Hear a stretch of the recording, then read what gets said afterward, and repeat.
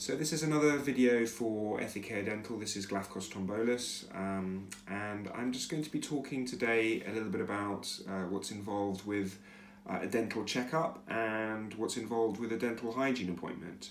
So when you go to your dentist for the first time, assuming that you're just going along for a checkup, you'll go into the dental surgery and they'll sit you down with a registration form and a medical history form, and that's a very important part of the process.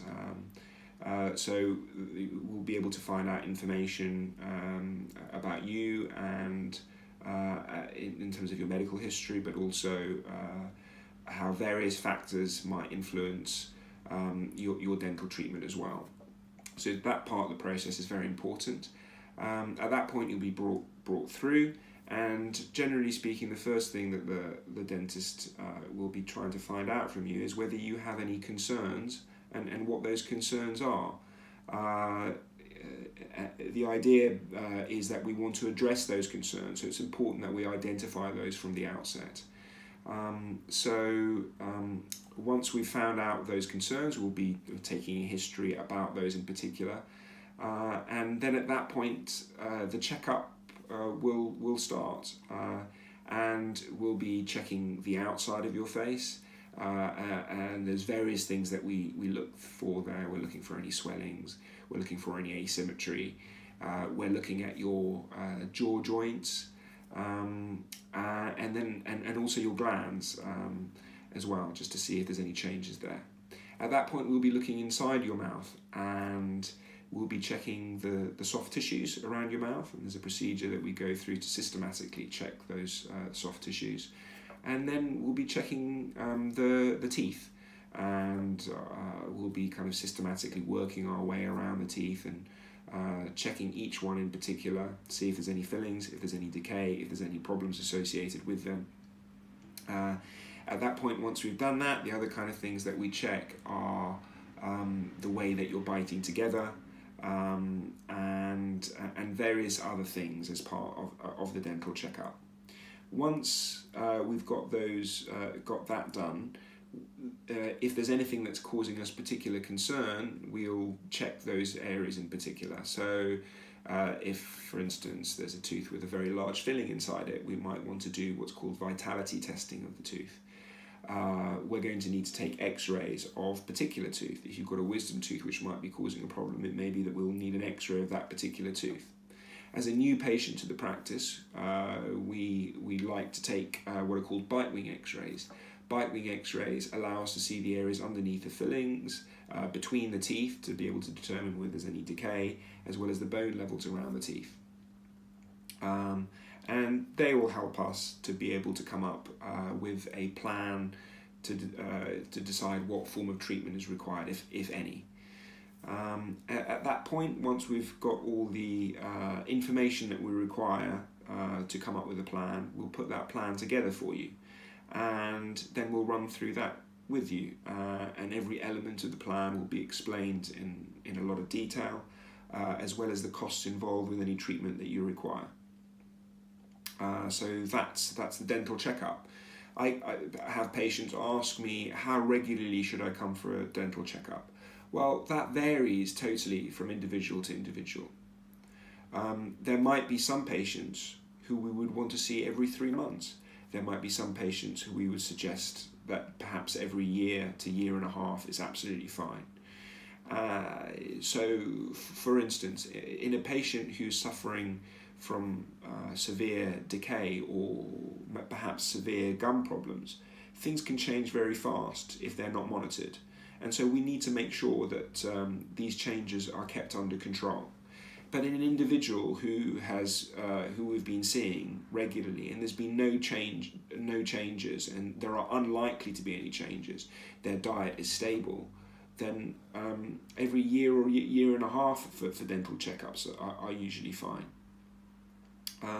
So the next thing is a hygiene appointment. Now, because in the mouth the majority of problems usually occur because of the presence of bacteria, having good hygiene is important at home, obviously, but also having the hygienist or the dentist to clean your teeth is often a very valuable tool to give you a helping hand to make sure that we're keeping the bacteria levels down. And also, because we're all only human, we're not doing everything the absolutely the correct way. And so having someone show you what the right way is, modifying your technique is important. And so seeing the hygienist or the dentist to run through these things with you is important. But also, if bacteria is allowed to build up, you can get solidified bacteria in the form of tartar building up around the teeth, and so that often needs to be removed. And so the question then comes, how often should I see the hygienist? Well, again, it varies from individual to individual. Some patients who are particularly susceptible to problems associated with losing bone and gum disease need to be seen every 3 months. I would say to you that most individuals would benefit from seeing the hygienist every 6 months, but that's not a hard and fast rule. If you're removing the bacteria and plaque effectively on your own, there may be no need for you to see the hygienist for some time. That's something that needs to be assessed at the checkups, and that can change over time. So one of the things that have changed over the last few years is that patients have been able to directly access either the dentist or the hygienist for cleaning. Certainly if you're seeing a hygienist, it's important to recognise that that hygienist is not a dentist. There's certain elements of dental disease that won't be able to be diagnosed by the hygienist, and they literally would be cleaning your teeth. And for most patients, that's absolutely fine.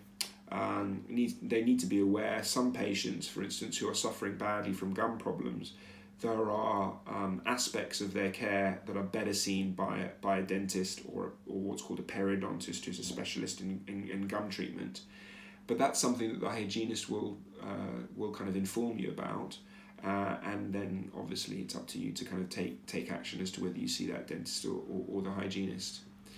So as I say, it differs from individual to individual. In terms of what will be carried out at the hygiene appointments, well, again, it's important to realise that the hygienist is going to be taking a history, finding out what you do at home, so that we can find out where we need to perhaps change things.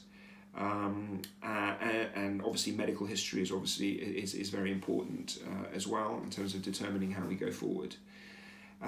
At that point, the hygienist or the dentist will carry out an examination of the mouth, monitor the condition of the gums, and then a treatment plan will be formulated from a hygiene perspective. So it may be, for instance, that someone who has got a bit of bacterial plaque, or what's called gingivitis, inflammation of the gums, all you may need is a simple hygiene appointment, which might take half an hour to remove the bacteria and tartar from around the gums, and then that would be it for whatever period of time is required until the next hygiene appointment. But if we carry out the examination and we notice that there are problems which have occurred and there's been some bone loss there, it may be that you'll need extra sessions of hygiene. And the reasons for that should be explained to patients. What causes gum problems and gum disease should be explained to patients. Further monitoring around the gums might be required to measure the extent of the disease.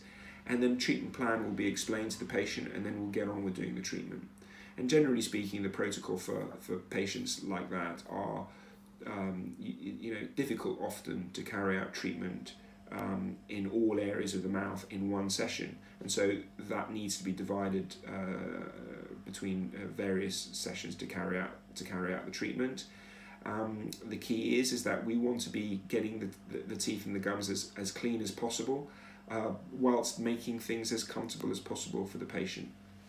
So the hygienist or the dentist who's carrying out that should be kind of recognising that fact to try and explain things to the patient and make things as comfortable as possible. So that's a short video explaining checkups and hygiene. We'll have further videos in the future explaining what's involved in the protocols behind things like gum disease as well. Okay, thank you.